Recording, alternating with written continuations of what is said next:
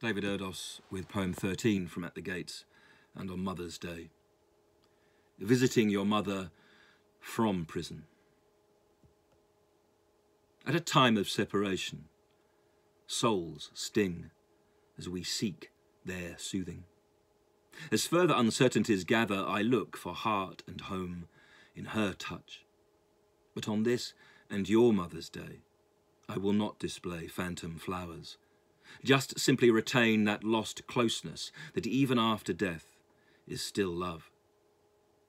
So many mothers have gone, and so many must now be celebrated. For girls, they're your template, or at the very least, launching pad, the place where you start to define yourself as a woman, even if in reaction, as you grow against their grain to feel glad. And for men, they're the source from which we never truly wish to recover, determining our own view of women, or if not our total view, then approach. Not that we can move for now, still barricaded as we are behind borders. With a form of political parole meeting countdown, I still can't rush to the one I miss most. For she has already moved far beyond the place or need for fresh flowers. And whether it is stars or darkness that comfort her now, I can't share this passing Sunday for one, or any of the countless hours spent with her.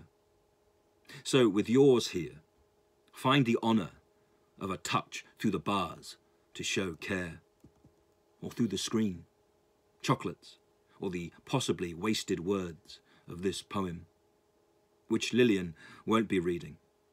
But if the resonance works, then the love will vapour towards her like air, as cold as it is now in England, a touchless embrace sent to serve her.